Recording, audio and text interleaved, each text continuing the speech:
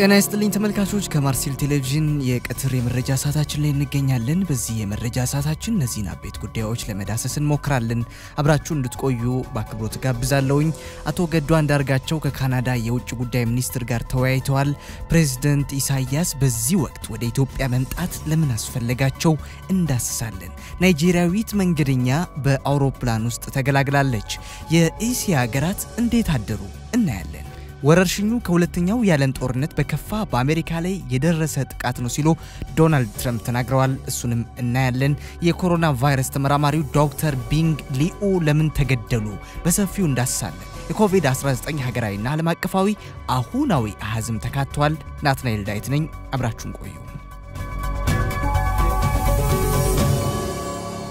አቶ ገዱ አንዳርጋቸው ከካናዳ የውጭ ጉዳይ ሚኒስትር ጋር ተወያዩ የፌደሪ የውጭ ጉዳይ ሚኒስትር አቶ ገዱ አንዳርጋቸው ከካናዳ አቻቸው ፍራንሷ ፊሊፒ ሻምፓኝ ጋር በስልክ ተወያይተዋል ሚኒስትሮቹ በነበራቸው የስልክ ውይይት የሁለቱን ሀገራት የሁለትዮሽና ዓለም አቀፍ ግንኙነት ማጠናከር በሚቻልባቸው ጉዳዮች ዙሪያ መክረዋል ነው የተባለው ከዚያም ባለፈው ሁለቱ ሀገራት የኮሮና ወረርሽኝ ስርጭትን ለመክታት በትብብር ለመስራት መስማማታቸውን የተነገረው በውይይቱም ወቅት አቶ ገዱ ኢትዮጵያና ካናዳ ዘመናትን ያስቆጠረ ጠንካራ ግንኙነት እንዳላቸው ገልጸው ግንኙነቱን ይበልጥ ለማጠናከር ኢትዮጵያ ትሰራለች ብለዋል የኮሮና ቫይረስ ስርጭትን ለመክታት ኢትዮጵያ ያደረገች ያለችውን አጠቃላይ እንቅስቃሴ የገለጹት ሚኒስትሩ በቀጠናውና በአፍሪካ ደረጃ የወረርሽኙን ስርጭት ለመክታት እየተከናወኑ ያሉ እንቅስቃሴዎችን ማብራርተዋል የውጭ ጉዳይ ሚኒስትሩ አያይዘውም ከወረርሽኙ ዓለም አቀፍ እንደመሆኑ አገራት ያደረጉት ያለውን ትብብር አጠናክረው መቀጠልና ስርጭቱን ለመክታት ይበልጥ መረባረብ እንዳለባቸው ነው ያነሱት የካናዳ ጠቅላይ ሚኒስትር ፍራንሷ ፊሊፒ ሻምፓኝ በበኩላቸው ካናዳ ከኢትዮጵያ ጋር ላላት ግንኙነት ልዩ ዋጋ ተሰጣለች ብለዋል ካናዳ የኮሮና ቫይረስ ስርጭትን ለመከላከል ከሀገራትና ዓለም አቀፍ ተቋማት ጋር በትብብር እየሰራች መሆኑን ጠቁመው ወረርሽኙ በአፍሪካ የከፋ ጉዳት እንዳያደርስ ሀገራት ያደረጉት ያለውን ጥረት ካናዳ እንደምትደግፍም ገልጸዋል ፍራንሷ ያይዘውን በዓለም ላይ የተከሰተውን የኮሮና ቫይረስ ወረርሽኝ ተከትሎ የኢትዮጵያ አየር መንገድ ካናዳውያንን ከተለያዩ የአፍሪካ ሀገራት በሰላም ወደ ሀገራቸው እንዲመለሱ ላደረገው የማጓጓዝ አገልግሎትና አስፈላጊ ድጋፍ ምስጋና ማቅረባቸውን ከውጭ ጉዳይ ሚኒስቴር ቃል አቀባይ ጽፈት ቤት ያገኘነው መረጃ ያመላክታል ብሎ ፋና ብሮድካስቲንግ ኮርፖሬት ዘግቦታል ፕሬዝዳንት ኢሳያስ በዚህ ወቅት ወደ ኢትዮጵያ መምጣት ለምን አስፈልጋቸው የኤርትራው ፕሬዝዳንት አቶ ኢሳያስ አፈወርቂ አማካሪዎቻቸውን አስከትለው ባለፈው እሁድ ለስራ ጉብኝት ወደ ኢትዮጵያ መምጣታቸው ይታወሳል ፕሬዝዳንቱ ወደ ኢትዮጵያ የመጡት የዓለም አቀፍ ስጋት ስለሆነው ኮቪድ-19 እና የምስራቅ አፍሪካ ሀገራት ትልቅ ስጋት የሆነው የአንበጣ መንጋ ዙሪያ ከኢትዮጵያ መንግስት ጋር ለመወያየት እንደሆነ ተገልጿል ፕሬዝዳንቱ ከጠቅላይ ሚኒስትር አብይ አህመድ ጋር በመሆን በኦሮሚያ ክልል የባቱ ዶግዳ የመስኖ ልማት ፕሮጀክትን መርቀዋል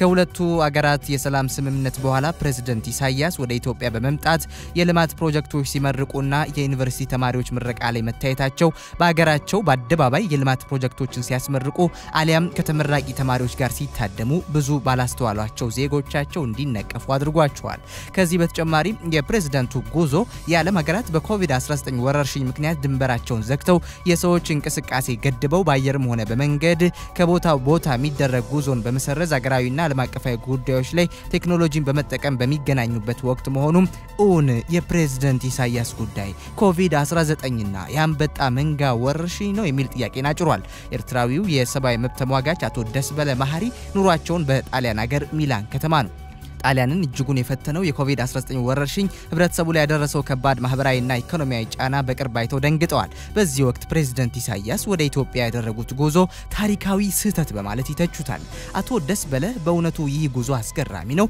ሁሉም ነገር ቴክኖሎጂን በመጠቀም በሚሰራበት ጊዜ ሁለቱም መሪዎች በአካል መገናኘት የመረጡበት ምክንያት ጉዳያቸው ከኮቪድ-19 የዘለለ መሆኑን የሚያሳይ ነው የሚል እምነት አላቸው ባለፈው ወር የፕሬዝዳንቱ ጤና መቃወስንና ልፈተ ህይወት በማስመልከት በሰፊው ወሬ ሲናፈስ ነበር ሆኖም ከለታት በአንዱ ቀን በቴሌቪዥን ቀርበው ኮሮና ቫይረስ በዘመናዊ የዓለም ታሪክ በብዙ መልኩ ያልተጠበቀ ድንገተኛ ጦርነት ነው በማለት የቫይረሱን ስርጭት ለመቆጣጠር ሙሉ በሙሉ የእንቅስቃሴ ገደብ መጣል አለበት ብለው ነበር በዚህ መሰረት በኤርትራ ከሚያዝያ 2 ቀን 2020 ጀምሮ ህዝቡ ከቤቱ እንዳይወጣ ተነግሮታል ኤርትራ በኮቪድ-19 የተያዙ 9 ሰዎች ብቻ ቢኖሯትም የአገሪቷ ፕሬዝዳንት ቁጥሩ እየጨመረ ወደሚታይባት ኢትዮጵያ መሄዳቸው ትልቅ ስጋት እንደፈጠረባቸው አቶ ደስ በላይ ይናገራሉ።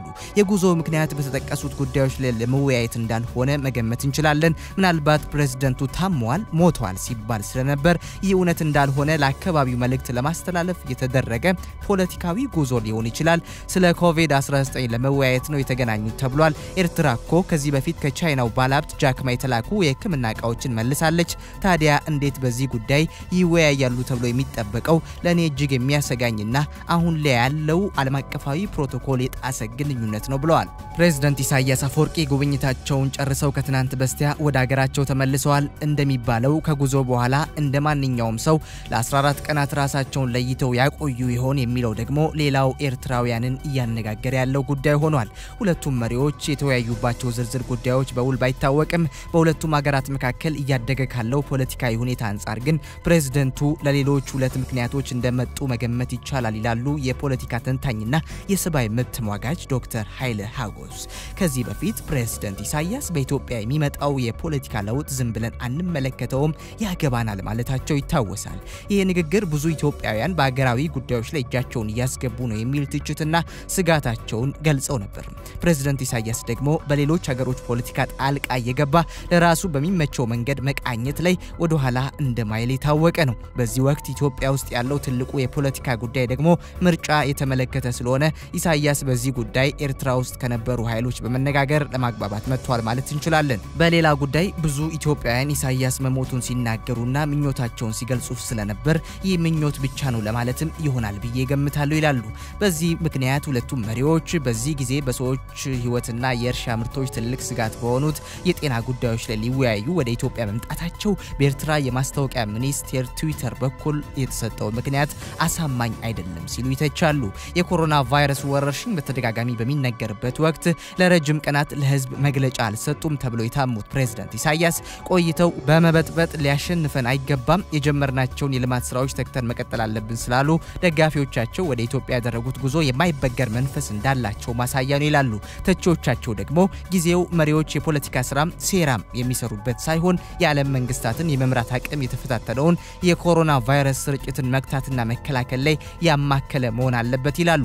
አካሄዳቸው በጣም አደገኛ ነው። ያደጉ ሀገሮች መቆጣጠር ያልቻሉት ወረርሽኝ ባለበት ወቅት ወደ ሌላ ሀገር ተጉዞ ፕሮጀክቶች መመረቅ አስፈላጊ ሆኖ አይታየኝም። የህዝቦች የጤና ጉዳይ ላይ ትኩረት ከመስጠት ይልቅ ጊዜው ያልጠበቀ ነገር መስራት ምን ፋይዳ አለው? በተለይ በቂ የውሃና መብራት አቅርቦት ለሌለው የኤርትራ ህዝብ ቤት ውስጥ ተቀመጥ ብለ ወደ ኢትዮጵያ በመሄድ ላይ ሌላ ፖለቲካ መፍጠር በታሪክ የሚያስጠይቅ ነገር ሊሆን ይችላል ይላሉ ዶክተር ኃይሌ ሀጎስ። የዓለም የጤና ድርጅት ቀጣዩ የኮቪድ-19 መዳረሻ አፍሪካ መሆኗን በመግለጽ መሪዎች የቫይረሱን ስርጭት ለመክታትና ከፍተኛ ቁጥር ያለው ህዝብ ለመመርመር አስፈላጊውን ዝግጅት ማድረግ እንዳለባቸው እያስጠነቀቀ ይገኛል ሲል የቢቢሲ የአማርኛው ገጽ ዘግቦታል። ተመልካቾች እያያችሁ የምትገኙት ከማርሲል ቴሌቪዥን ወደ እናንተ የደረሰ የሚገኘውን የቀትር የመረጃ ሰዓታችንን ነው። አሁንም አብራችሁን ሁኑ። ወደ ውጭ መረጃ አልፋለሁ። አንዲት ናይጄሪያዊት መንገደኛ በአውሮፕላን ውስጥ ተገላገለች። ናይጄሪያዊቷ ከዱባይ ወደ ናይጄሪያ በሚደረግ በረራ ላይ መውለዷ ተገለጸ። ግለሰቧ በረራው በተጀመረ በ30 ደቂቃ ውስጥ አውሮፕላን ውስጥ በሰላም ተገላግላለች ተብሏል።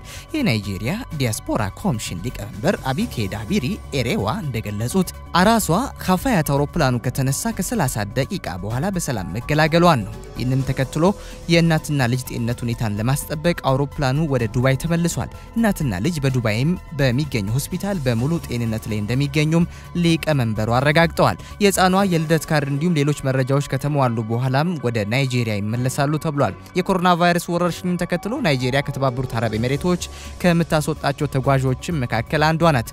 በመጀመሪያው ዙር ወደ ሁለት የሚቀጥለው ሳምንት ጀምሮ ወደ ስራ ቦታቸው እንዲመለሱ ጥሪ መደረጉን የሀገሪቱ ሚዲያ ዘግቧል። በባንግላዴሽም በኮሮና ቫይረስ የሚያዙ ሰዎች ቁጥር የጨመረ ሲሆን በትናንትናው ዕለትም 790 ሰዎች በቫይረሱ መያዛቸውን ተከትሎ በአጠቃላይ አሃዙን ወደ 11000 ያሳድጎታል። የኔፓል ባለስልጣናት አስገዳጁን የቤት መቀመጥ መመሪያ ለተጨማሪ 10 ቀናት አራዝመውታል።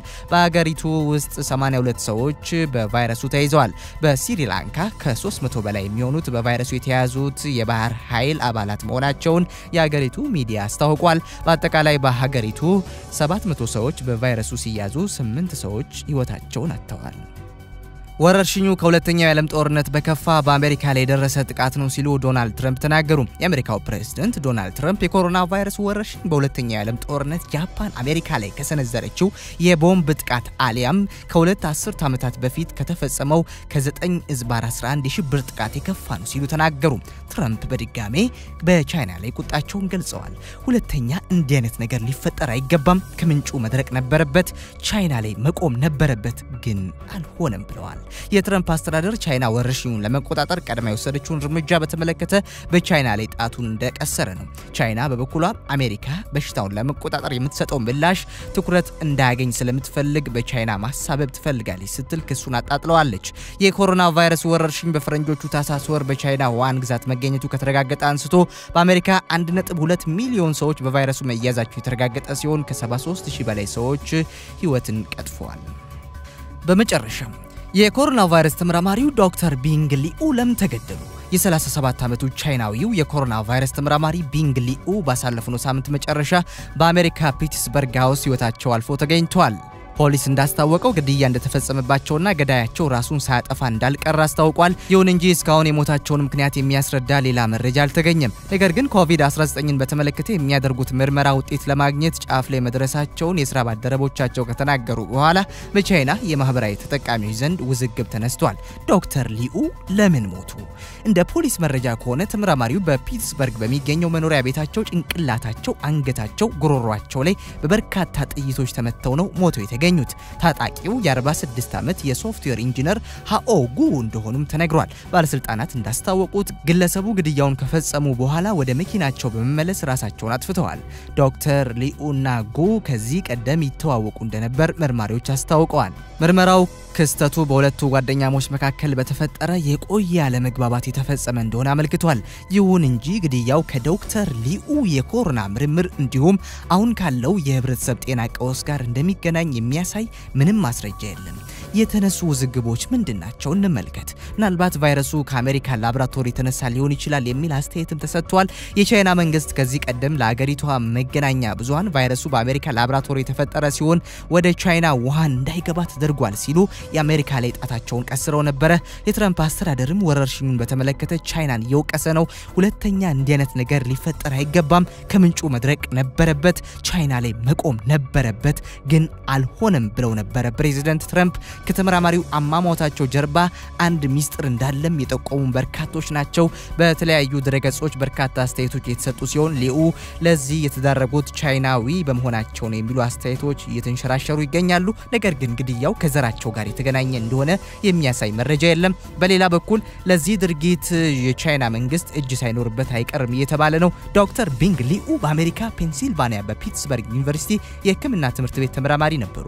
የሕክምና ትምህርት ቤቱ በድረገጹ ላይ ባስነበበው መግለጫም ዶክተር ሊኡ በሲንጋፖር ዩኒቨርሲቲ ትምህርታቸውን የተከታተሉ ሲሆን በሳይንሱ ዘርፍ የተለየ አስተዋጽኦ ያደረጉ ጎበዝ ተመራማሪ ነበሩ ሲል ገልጿቸዋል። አክሎም ዶክተር ሊኡ ከኮሮና ቫይረስ ጀርባ ያለውን ዑደት ለመረዳት የሚያስችል ወሳኝ የሆነ የምርምር ውጤት ለማግኘት ጫፍ ላይ ደርሰው ነበር ብሏል። በመሆኑም ተመራማሪው የጀመሩትን ምርምር ለማጠናቀቅ ጥረት እንደሚያደርግ አስታውቋል።